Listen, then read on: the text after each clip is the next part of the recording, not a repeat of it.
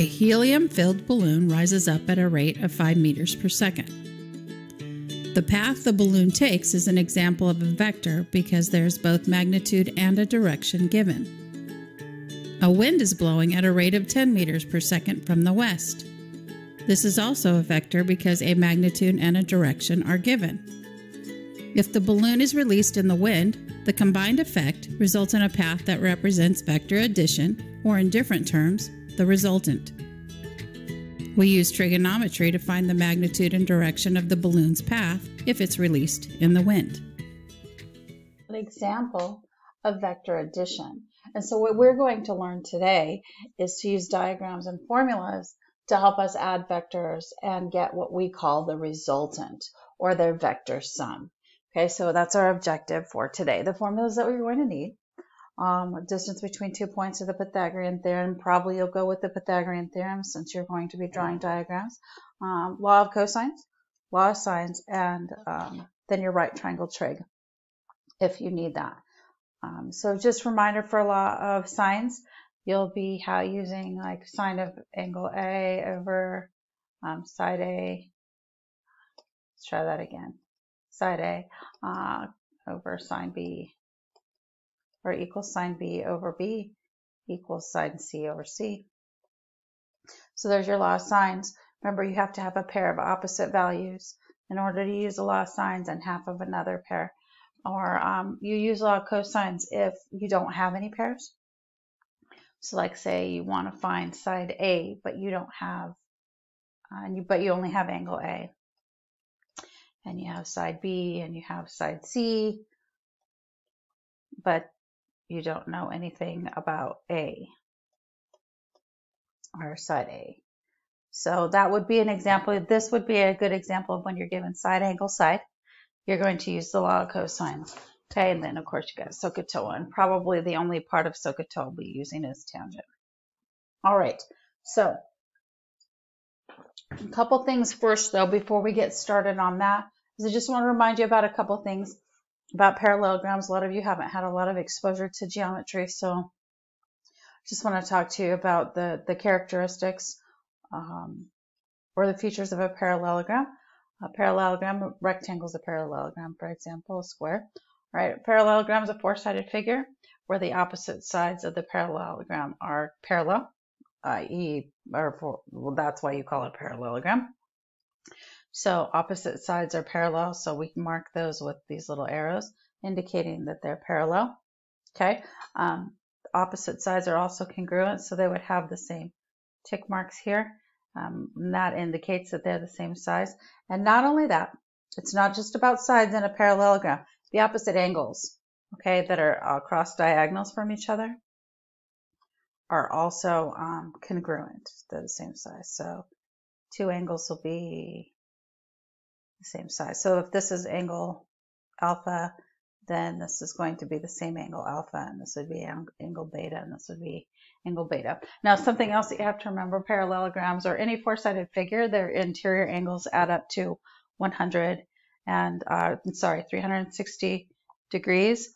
So in this case, 2 alphas plus 2 betas equals 360 degrees. So that means if I divide everything by 2, that alpha plus beta always equals 180 degrees. And that's so we could just make a generalized statement here that in a parallelogram, the adjacent angles, alpha and beta, alpha, beta, alpha, beta, they have a sum of 180 degrees. So that's always useful information. So parallelograms.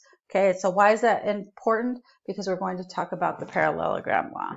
A lot of mathematicians use the parallelogram law when they're adding vectors. They're adding two vectors, like you saw. If we wanted to find the path of the vector of the balloon, if we release it in the wind, right? So two vectors are acting simultaneously at a point. Okay, so for example, let me just draw a little picture here. So if we have this vector A going this direction. Okay, so here's vector A, and it's going off to the east. And then you have this vector B here, and it's going off to the northeast, right? And they're acting on this, their initial points are in the same. They're simultaneously acting on this point right here, their initial point. Okay, you can, two vectors acting simultaneous at a point can be represented both in magnitude and direction by the adjacent sides of a parallelogram drawn from a point, right? Then the resultant vector is represented. Let me finish this out actually. So if we're going to make a parallelogram, then vector A would have to be parallel and moved to the head of vector B here. So this would be vector A up here, and this would be parallel. And then vector B, we would move here from tail to head. Okay, and so this would be vector B. And the resultant, okay, is from the diagram, is the diagonal here. So the resultant, then let's just use some knowledge here. If I'm going to add these two forces together, they're working together. One's pulling to the right and one's pulling up and to the right. That the resultant is going to be pulling up and to the right, and it's going to be quite a bit longer here. So we would call this the resultant, okay? And it's represented both in magnitude and direction by the diagonal of the parallelogram passing through that point, and we're talking about this point here. So this is parallelogram law, and a lot of times we'll be given this angle right here between vector A and vector B, and then we want to know what is this resultant vector here, or the addition of A plus B. I could also write this as vector A plus B if I want to. I'm going to put the word or there.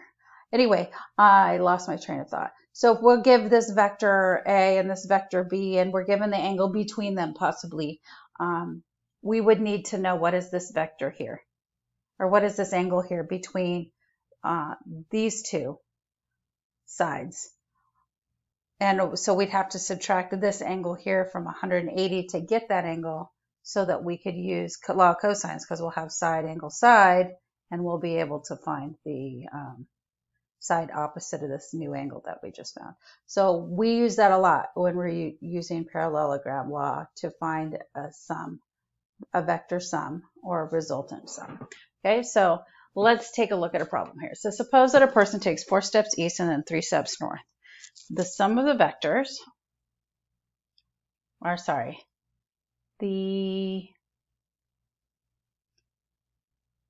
sum of the vectors is the vector. Let's look at it. Okay, so if we go 4 steps to the east, 1, 2, 3, 4. All right, so there's 4 steps to the east, and we're going to point to the east. So that's 4 steps.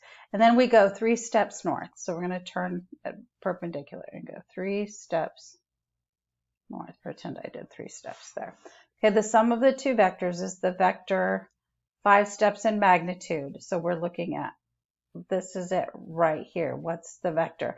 If we're going right and up, our sum has to be moving to the right and be moving up.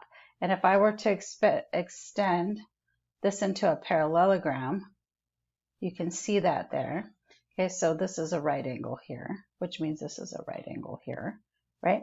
But this is definitely a 3, 4, 5 right triangle, right? So it's 5 steps in magnitude. The sum of the two vectors is this guy right here at an angle, and we have from the horizontal. So wait a second, that's this angle right here. What's that measure? Since we have a right angle here, we don't have to go to law of sines and law of cosines. We can just use right triangle trig. So if I'm looking at this triangle here, because I have all 3 of these measures, I could use the sine of theta is 3/5, or the cosine of theta is 4/5, or the tangent of theta is 3/4. I think I'll go ahead and say the tangent of theta is opposite over adjacent. So we'll go theta is equal to tangent inverse 3/4. Excuse me. We'll plug that into the calculator really quickly, and we'll just round to the nearest tenth. So let me plug that in. We get 36.86. So 36.9 degrees. I'm so sorry. Angle is 36.9 degrees from the horizontal. Now, if it said from the vertical, instead of from the angle from the vertical, we would have been looking for this angle here, right? And so we would have done tangent of theta is 4/3 and found that measure instead. So pay attention to the relationship between the resultant and the angle that you're comparing it to, one of the original vectors there. So what is this sum is also called the resultant, and you'll hear me call it that often. That's just usually the term I like to use when I'm talking about adding vectors. Okay, so there you have it. This is finding a resultant or a vector sum. Okay, so let's take a look at an application here, and this does not really have any math to do. It's just a picture that we're going to draw of two forces. Force 1 and force 2 act on an object. So here's my object. Okay, here's my object. The combined effect is the sum or the resultant or the vector of F sub 1 plus F sub 2 separate forces. So if I have a force going this direction, so at a northeastern, maybe like 70 degrees north, 70 degrees east or something like that.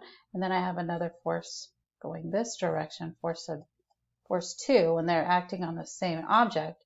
Then this is pulling to the left and up, and this is pulling to the right and up.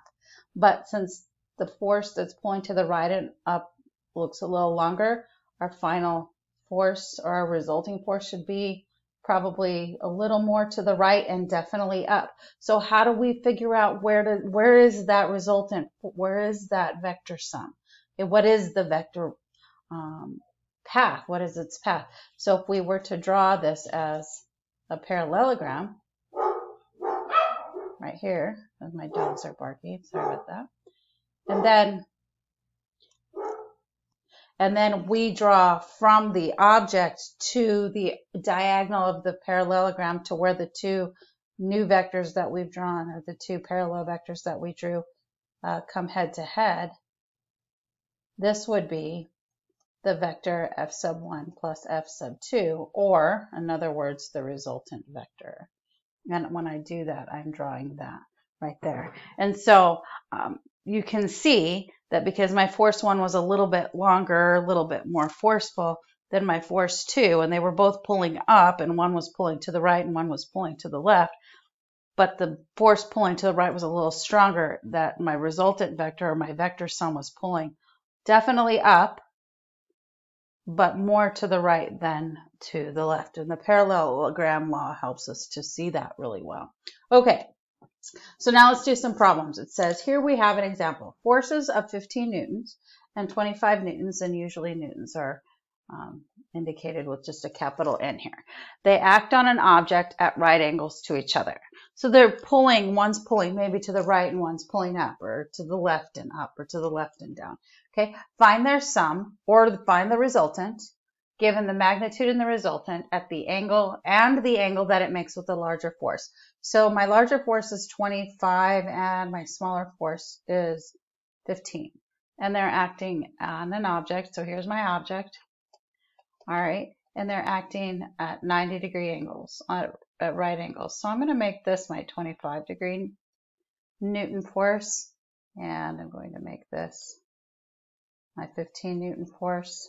And actually, I think I'm going to make it look a little bit more realistic and to scale here. All right, and they're acting at 90-degree angles. Okay, and so where is the resultant? This is pulling to the right, this is pulling up. So the resultant is going to pull to the right and up, but more to the right. So it's definitely going to pull it out longer than it is going to pull it up tall. So we extend it out by making a rectangle here, but a parallelogram. Rectangle is just a parallelogram, right? All right, so we are looking for the resultant vector here. So here is the resultant vector. Okay, all right, so I want to know, what is this value right here? What is its magnitude? Because we have to find the magnitude. So I'm going to transfer this information up here. And then we also want to find the angle that the resultant makes with the larger force. So here's the larger force. So here's the angle between them, right? So that's the angle that we're looking for. Okay, so Pythagorean theorem, right? If this is 90 degrees, opposite angles, adjacent angles in a parallelogram add up to 180, right? So if this is 90, this is 90 for sure. Okay. So we could use right triangle trig to do all of this and the Pythagorean theorem. So we could say, all right, so the absolute value or the magnitude of the resultant squared is equal to 15 squared plus 25 squared. And then take the square root for both of those values. And we'll just go to the nearest tenth here. Maybe we'll go to the nearest hundredth. Nah, tenth, that's fine. Okay, so second square root, 15 squared plus 25 squared, and we get 29.15. And so we're going to say about 29.2 newtons. And so that is our resultant's magnitude. So I'm going to write that out. The magnitude of the resultant vector is 29.2 newtons. Okay, so you heard me say that. The magnitude of the resultant vector is 29.2. Okay, so now we just need to find angle theta. So we have opposite theta, adjacent theta. So I just say, okay, so we're going to use the tangent inverse. So tangent inverse of 15/25, which we could reduce down to 3/5, by the way. So tangent inverse of 3/5 is 30.96 degrees. And so we're going to say 30.96.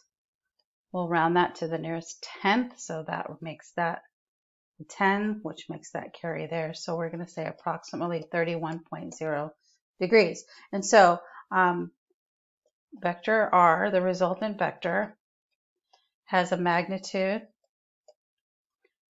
of 29.2 newtons and makes a 31-degree angle with the larger force. Sorry about that little error there. That angle with looks like angle, I don't know what that says. Angle with the larger force. And there you have the solution to that using your right triangle trig. Okay? All right.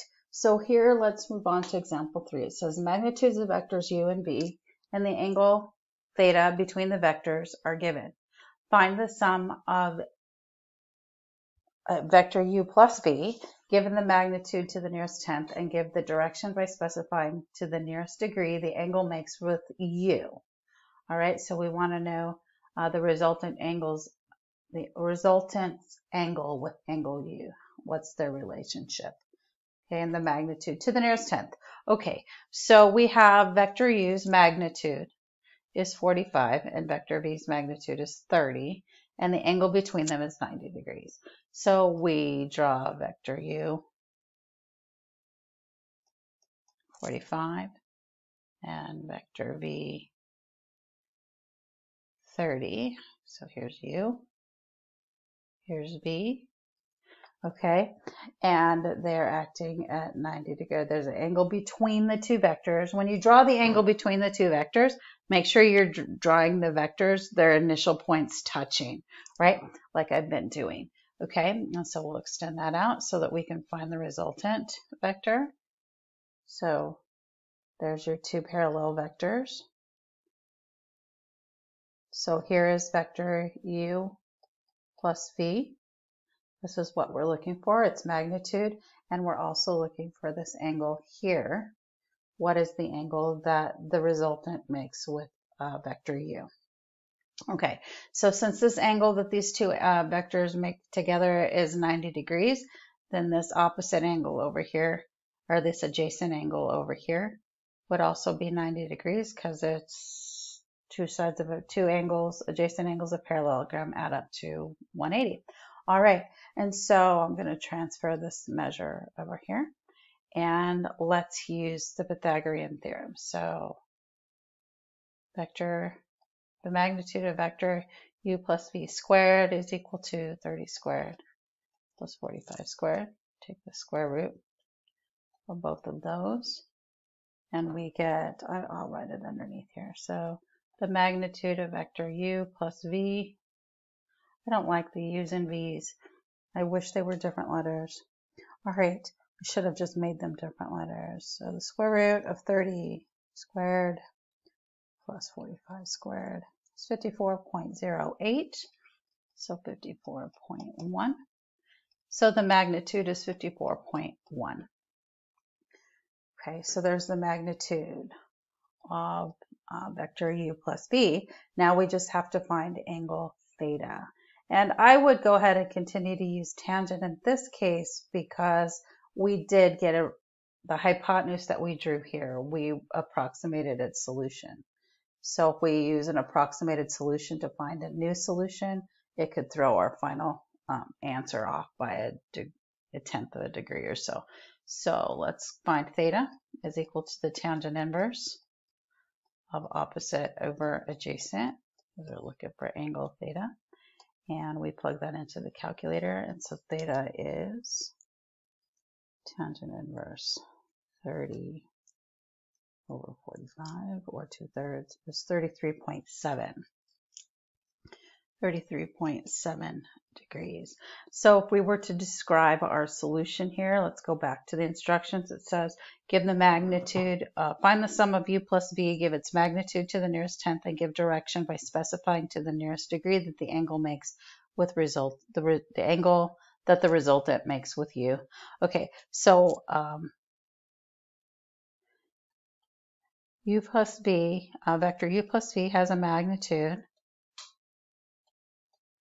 of 54.1 units, whatever base units that is, and makes a 33.7 degree angle with vector u. And there would be your solution. That's a really good circle there.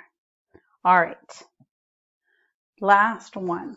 So we've been solving a lot of problems so far. All of the examples that I've given you have dealt with perpendicular vectors, or vectors pulling on an object at 90 degrees.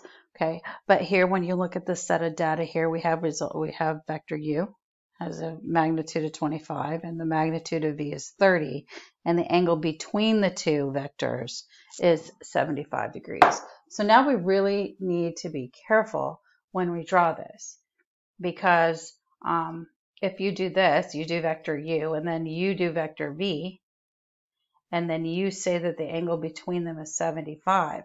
But if you look at it over here, so here's the vector u, right? And here's vector v. Which one of these is 75? Which one? Is it this angle 75 or this angle 75? The angle between them comes from when they're acting on the same force. So it's the angle between their initial points. You have to find the angle starting at the initial point. So this is the angle that we're looking at here. Or we would be looking at this angle over here between the directions of the two vectors. Okay, so definitely be careful when you're using your parallelogram law and you're using an angle between two vectors, that you draw the two vectors acting on the same point. Okay, and then put the angle at that point. Okay. All right, so let me erase that and redraw some pictures here. That's really critical. So those of you that are not listening to the video, you're going to get confused, and that's what you get. All right, I'm just being bratty right now. So this is 25, this is vector u, and then this is 30. I'm gonna make it really tall here. So that's 30, and that's vector v, and the angle between them is 75 degrees. Okay, so the resultant vector, okay, is going to be pulling to the up and pulling to the right. So where does it go and how long is it? We will extend using our parallelogram law here, right? So this is 30 and this is 25 up here. And we are looking for that vector here. So this is u plus v. And we want to know what's the length or what's the magnitude of that. And then what we want to know is what is this angle here. So what I'm going to do is just pull this picture right here out and work on it.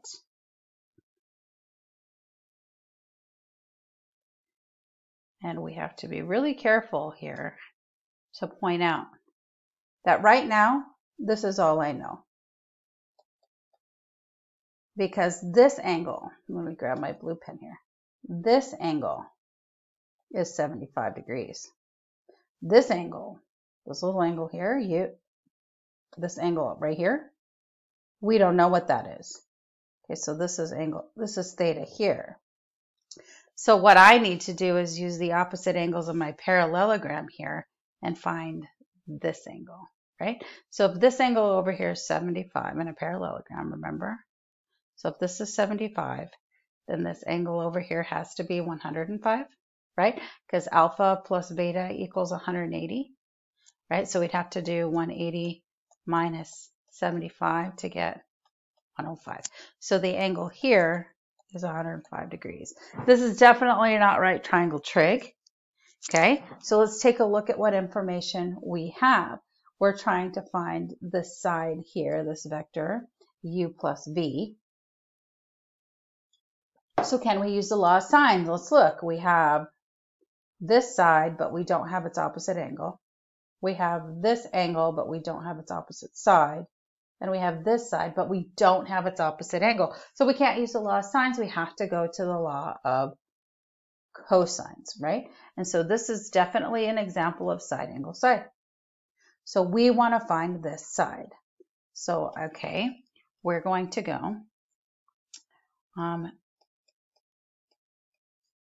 side vector, the magnitude of vector u plus v squared equals, we're going to do 25 squared plus 30 squared minus 2 times 25 times 30 times the cosine of 105, right? Right? I could name these if this will help you. Here's A, here's B, and here's C, right? And so this would be side C, this would be side A, and this would be side B. So that'd be like me saying C squared equals A B squared plus A squared minus 2BA cosine C. Okay, so now we'll go ahead and solve for our magnitude by taking the square root of both sides of that. And so we're taking the square root of that. So we'll square root, pretend I square rooted the whole thing. Plug that into my calculator, 25 squared plus 30 squared minus 2 times 25 times 30 cosine 105. And we get 43.74. So 43.7 units long. So the magnitude, I always forget to do that. The magnitude of vector u plus v is 43.7. So there we have that measure. Now, here's our picture. I'm going to redraw it. So we have 25, we have 105, we have 30, and now we have 43.7. And what we are trying to find is theta. So it's not a right triangle. We can't use SOHCAHTOA. And notice that we now have a pair of opposites, an angle and a side opposite each other. So we can switch to the law of sines. So we have this, and we're looking for the other half of side 30. We're looking for the angle. So we could say, all right, so the sine of theta is over its opposite side is equal to the sine of 105 over 43.7. And then we solve for theta. So we'll multiply both sides times 30. So sine theta equals 30 sine 105 over 43.7. And then take the sine inverse of those. Let's see if I have some room here. I do. Okay, so theta is equal to the sine inverse of all of this stuff. I'm just going to use an arrow and put parentheses. Not because I'm lazy, but because I'm efficient. That's my reasoning there. You guys have seen me do it enough that you know what it means. 43.7. And we get 41.5 degrees. So theta is equal to 41.5 degrees. Okay, so now let's go back and gather our information, or write our solutions. Find the sum of u plus v. Okay, we found that. We found that picture. We drew it. Okay, give the magnitude to the nearest tenth of vector u plus v. So I'm going to just write this over here. So vector u plus v has a magnitude of, my pen is not working good today, 43.7, and it makes